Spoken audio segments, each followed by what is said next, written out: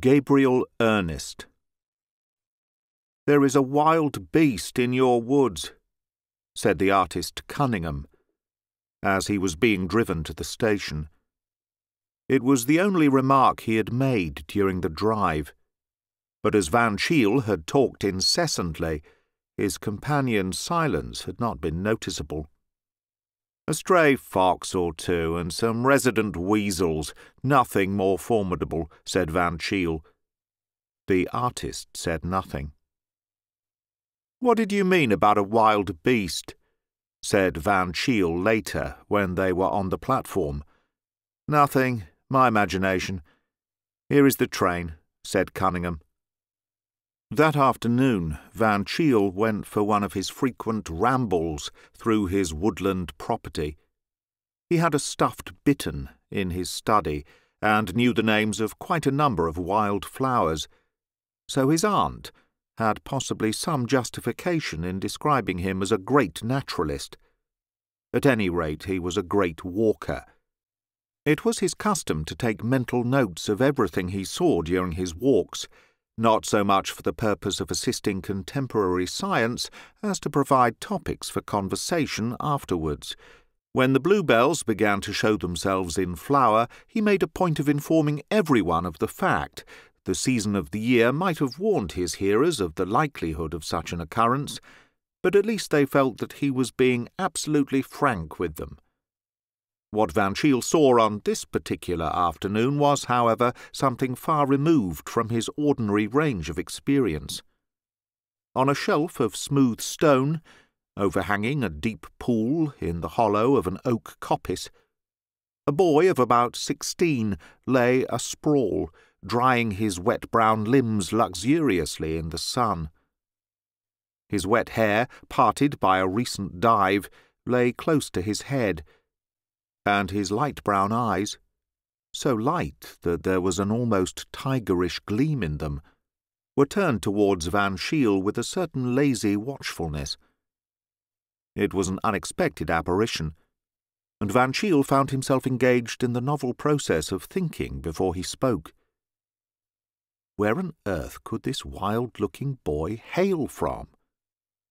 The miller's wife had lost a child some 2 months ago, supposed to have been swept away by the mill race. But that had been a mere baby, not a half-grown lad. "What are you doing there?" he demanded. "Obviously sunning myself," replied the boy. "Where do you live?" "Here. In these woods." "You can't live in the woods," said Van Cheele. "They are very nice woods," said the boy, with a touch of patronage in his voice. "But where do you sleep at night?" "I don't sleep at night. That's my busiest time." Van Cheele began to have an irritated feeling that he was grappling with a problem that was eluding him. "What do you feed on?" he asked. "Flesh," said the boy, and he pronounced the word with slow relish as though he were tasting it. "Flesh? What flesh?" "Since it interests you. Rabbits, wild fowl, hares, poultry, lambs in their season, children when I can get any. They're usually too well locked in at night when I do most of my hunting. It's quite 2 months since I tasted child flesh." Ignoring the chaffing nature of the last remark, Van Cheele tried to draw the boy on the subject of possible poaching operations. "You're talking rather through your hat when you speak of feeding on hares." Considering the nature of the boy's toilet, the simile was hardly an apt one. "Our hillside hares aren't easily caught." "At night I hunt on 4 feet, was the somewhat cryptic response. "I suppose you mean that you hunt with a dog," hazarded Van Cheele. The boy rolled slowly over onto his back and laughed a weird, low laugh that was pleasantly like a chuckle and disagreeably like a snarl. "I don't fancy any dog would be very anxious for my company, especially at night." Van Cheele began to feel that there was something positively uncanny about the strange-eyed, strange-tongued youngster. "I can't have you staying in these woods," he declared authoritatively. "I fancy you'd rather have me here than in your house," said the boy.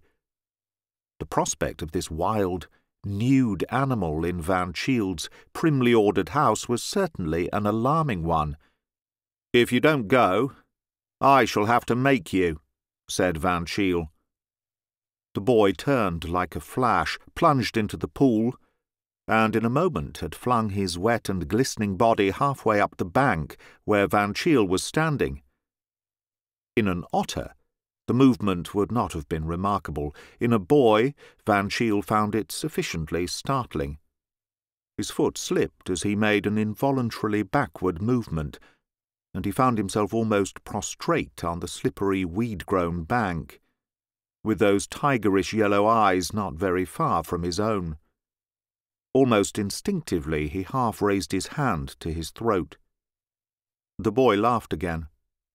A laugh in which the snarl had nearly driven out the chuckle, and then, with another of his astonishing lightning movements, plunged out of view into a yielding tangle of weed and fern. "What an extraordinary wild animal!" said Van Shield as he picked himself up, and then he recalled Cunningham's remark, "There is a wild beast in your woods." Walking slowly homeward, Van Shield began to turn over in his mind various local occurrences which might be traceable to the existence of this astonishing young savage. Something had been thinning the game in the woods lately. Poultry had been missing from the farms, hares were growing unaccountably scarcer, and complaints had reached him of lambs being carried off bodily from the hills. Was it possible that this wild boy was really hunting the countryside, in company with some clever poacher dogs? He had spoken of hunting 4-footed by night, but then again he had hinted strangely at no dog caring to come near him, especially at night. It was certainly puzzling. And then, as Van Shield ran his mind over the various depredations that had been committed during the last month or two, he came suddenly to a dead stop, alike in his walk and his speculations. The child, missing from the mill 2 months ago. The accepted theory was that it had tumbled into the mill race and been swept away. But the mother had always declared she had heard a shriek on the hillside of the house, in the opposite direction from the water. It was unthinkable, of course, but he wished that the boy had not made that uncanny remark about child flesh eaten 2 months ago. Such dreadful things should not be said, even in fun. Van Shield, contrary to his usual wont, did not feel disposed to be communicative about his discovery in the wood. His position as a parish councillor and justice of the peace seemed somehow compromised by the fact that he was harbouring a personality of such doubtful repute on his property. There was even a possibility that a heavy bill of damages for raided lambs and poultry might be laid at his door.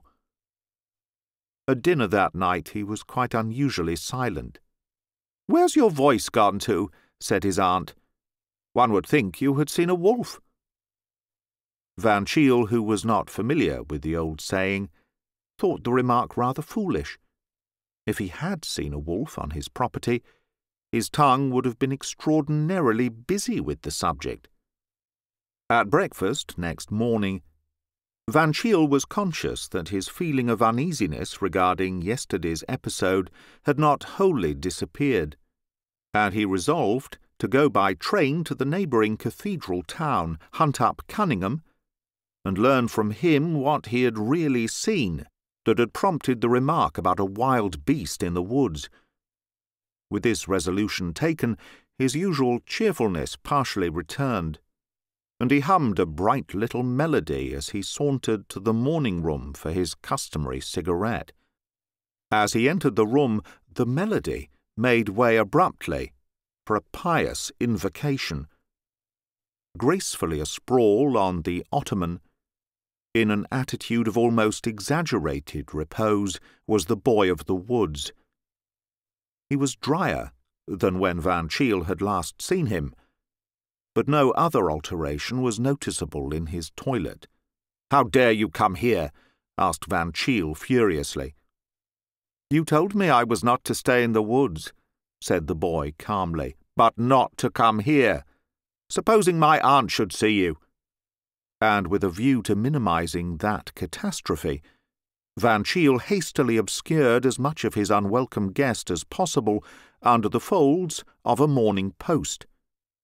At that moment his aunt entered the room. "This is a poor boy who has lost his way and lost his memory. He doesn't know who he is or where he comes from," explained Van Cheele desperately, glancing apprehensively at the waif's face to see whether he was going to add inconvenient candour to his other savage propensities. Miss Van Cheele was enormously interested.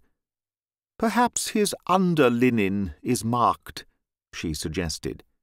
"He seems to have lost most of that too," said Van Cheele, making frantic little grabs at the Morning Post to keep it in its place. A naked homeless child appealed to Miss Van Cheele as warmly as a stray kitten or derelict puppy would have done. "We must do all we can for him," she decided, and in a very short time a messenger, dispatched to the rectory, where a page boy was kept, had returned with a suit of pantry clothes, and the necessary accessories of shirt, shoes, collar, etc. Clothed, clean and groomed, the boy lost none of his uncanniness in Van Cheele's eyes, but his aunt found him sweet. "We must call him something till we know who he really is," she said. "Gabriel Ernest, I think. Those are nice, suitable names." Van Cheele agreed, but he privately doubted whether they were being grafted on to a nice, suitable child. His misgivings were not diminished by the fact that his staid and elderly spaniel had bolted out of the house at the first incoming of the boy, and now obstinately remained shivering and yapping at the farther end of the orchard, while the canary, usually as vocally industrious as Van Cheele himself, had put itself on an allowance of frightened cheeps. More than ever he was resolved to consult Cunningham without loss of time. As he drove off to the station, his aunt was arranging that Gabriel Ernest should help her to entertain the infant members of her Sunday school class at tea that afternoon. Cunningham was not at first disposed to be communicative. "My mother died of some brain trouble," he explained, "so you will understand why I am averse to dwelling on anything of an impossibly fantastic nature that I may see or think that I have seen." "But what did you see?" persisted Van Cheele. "What I thought I saw was something so extraordinary that no really sane man could dignify it with the credit of having actually happened. I was standing, the last evening I was with you, half hidden in the hedge growth by the orchard gate, watching the dying glow of the sunset. Suddenly I became aware of a naked boy. A bather from some neighbouring pool, I took him to be, who was standing out on the bare hillside also watching the sunset. His pose was so suggestive of some wild faun of pagan myth that I instantly wanted to engage him as a model, and in another moment I think I should have hailed him. But just then the sun dipped out of view, and all the orange and pink slid out of the landscape, leaving it cold and grey. And at the same moment an astounding thing happened. The boy vanished too." "What, vanished away into nothing?" asked Van Cheele excitedly. "No, that is the dreadful part of it," answered the artist. "On the open hillside, where the boy had been standing a second ago, stood a large wolf, blackish in colour, with gleaming fangs and cruel yellow eyes. You may think But Van Cheele did not stop for anything as futile as thought. Already he was tearing at top speed towards the station. He dismissed the idea of a telegram. "Gabriel Ernest is a werewolf," was a hopelessly inadequate effort at conveying the situation, and his aunt would think it was a code message to which he had omitted to give her the key. His one hope was that he might reach home before sundown. The cab, which he chartered at the other end of the railway journey, bore him with what seemed exasperating slowness along the country roads, which were pink and mauve with the flush of the sinking sun. His aunt was putting away some unfinished jams and cake when he arrived. "Where is Gabriel Ernest?" he almost screamed. "He is taking the little Toop child home," said his aunt. "It was getting so late. I thought it wasn't safe to let it go back alone. What a lovely sunset, isn't it?" But Van Cheele, although not oblivious of the glow in the western sky, did not stay to discuss its beauties. At a speed for which he was scarcely geared, he raced along the narrow lane that led to the home of the Toops. On one side ran the swift current of the mill stream. On the other rose the stretch of bare hillside. A dwindling rim of red sun showed still on the skyline, and the next turning must bring him in view of the ill-assorted couple he was pursuing. Then the colour went suddenly out of things, and a grey light settled itself with a quick shiver over the landscape. Van Cheele heard a shrill wail of fear and stopped running. Nothing was ever seen again of the Toop child, or Gabriel Ernest. But the latter's discarded garments were found lying in the road, so it was assumed that the child had fallen into the water, and that the boy had stripped and jumped in a vain endeavour to save it. Van Cheele and some workmen who were nearby at the time testified to having heard a child scream loudly just near the spot where the clothes were found.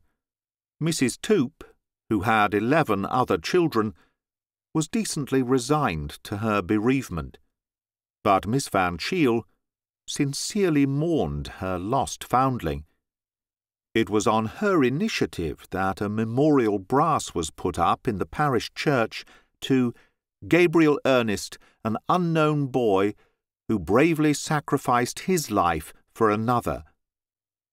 Van Cheele gave way to his aunt in most things, but he flatly refused to subscribe to the Gabriel Ernest Memorial. That is the end of Gabriel Ernest by Saki. Read by Greg Wagland for Magpie Audio 2022.